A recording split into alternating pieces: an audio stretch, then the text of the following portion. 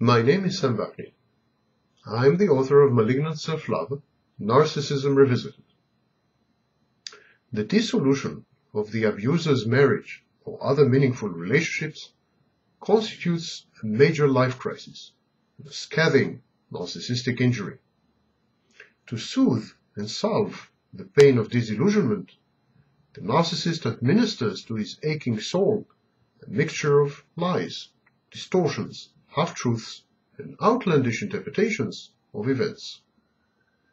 All abusers present with rigid and infantile or primitive defense mechanisms: splitting, projecting, projective identification, denial, intellectualization, and narcissism. But some abusers go further, and they decompensate by resorting to self-delusion. Unable to face the dismal failures that they are, such narcissists partially withdraw from reality and adopt one of a few possible scenarios and solutions. The first one is the masochistic avoidant solution. The abuser directs some of the fury that he feels, the rage, some of it inwards, punishing himself for his failure. This masochistic behavior has the added benefit of forcing the abuser's closest to assume the roles of dismayed spectators or of persecutors, and thus, either way, to pay him the attention that he craves. Self-administered punishment often manifests as self-handicapping masochism, a cop-out. By undermining his work, his relationships, and his efforts, the increasingly fragile abuser avoids additional tension, stress, criticism, and censure, negative supply. Self-inflicted failure is the abuser's doing and proves that he is still in control, still the master of his own life. He chooses to fail.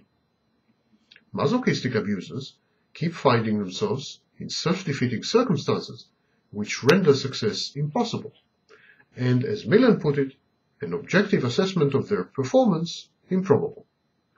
They act carelessly. They withdraw in mid-effort. They are constantly fatigued, bored, or disaffected, and thus passively-aggressively sabotage their lives. Their suffering is defiant, and by declining to abort, they reassert their omnipotence. The abusers pronounced in public misery and self-pity are compensatory, and again, to quote Millen, reinforce the abuser's self-esteem against overwhelming convictions of worthlessness. The narcissistic abuser's tribulations and anguish render him in his own eyes unique, saintly, virtuous, righteous, resilient, and significant. They are, in other words, self-generated narcissistic supply. Thus, paradoxically, the worse the narcissist's anguish and unhappiness after a dissolved relationship, the more relieved and elated such an abuser feels. He is liberated and unshackled by his own self-initiated abandonment. That's the way he presents it, at least. He never really wanted this commitment, he tells any willing or buttonhole listener. And anyhow, their relationship was doomed from the beginning by the egregious excesses and exploits of his meaningful other, his wife, his partner, his friend, or his boss. Then there is the delusional narrative. This kind of abuser constructs a narrative in which he figures as the hero. He is brilliant, perfect, irresistibly handsome, destined for great things, entitled, powerful, wealthy, center of attention, and so on. The bigger the strain on this delusional charade, in other words, the greater the gap between fantasy and reality, the more the delusion coalesces and solidifies. Finally, if it is sufficiently protracted, the delusion replaces reality, and the abuser's reality test deteriorates. He withdraws his bridges and may become schizotypal, catatonic, or schizoid. Another type of reaction to dissolved relationships is the antisocial solution. This type of abuser has a natural affinity with the criminal. His lack of empathy and compassion, his deficient social skills, his disregard for social laws and morals now erupt and blossom. He becomes a full-fledged antisocial, sociopath or psychopath.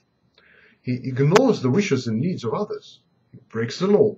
He violates all rights, both natural and legal. He holds people in contempt and disdain.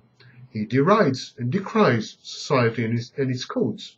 He punishes the ignorant ingrates that, to his mind, drove him to this state. And he does it by acting criminally and by jeopardizing their safety, lives, livelihood, and property.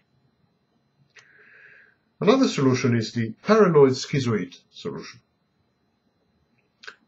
There is a class of abusers who develop persecutory delusions.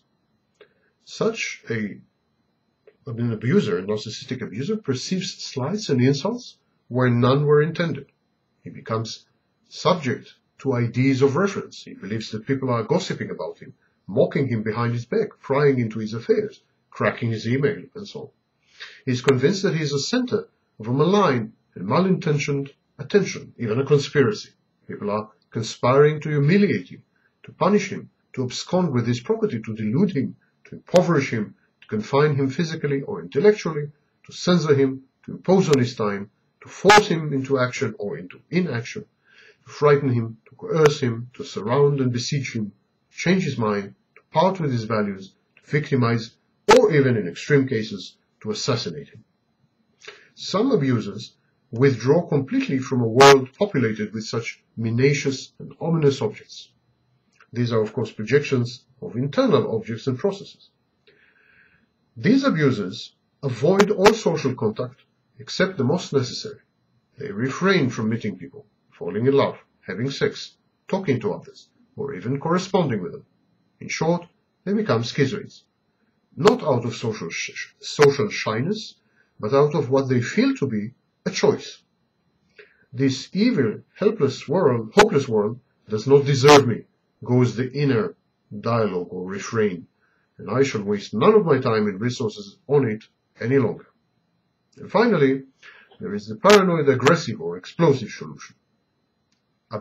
Some abusers who develop persecutory delusions, as we described, resort to an aggressive stance, a more violent resolution of their internal conflict. They become verbally, psychologically, situationally, and more rarely physically abusive. They insult, castigate, chastise, berate, demean and deride their nearest and dearest, often well-wishers and loved ones. They explode in unprovoked displays of indignation, righteousness, condemnation, and blame. Theirs is an exegetic and hermeneutic bedlam. They interpret everything, even the most innocuous, inadvertent, and innocent comment, as designed to provoke and humiliate them. They sow fear, revulsion, hate, and malignant envy. They flail against the windmills of reality, tilt against them in a Don Quixote manner. They are a pathetic, forlorn sight, but often they cause real and lasting damage, fortunately, mainly to themselves.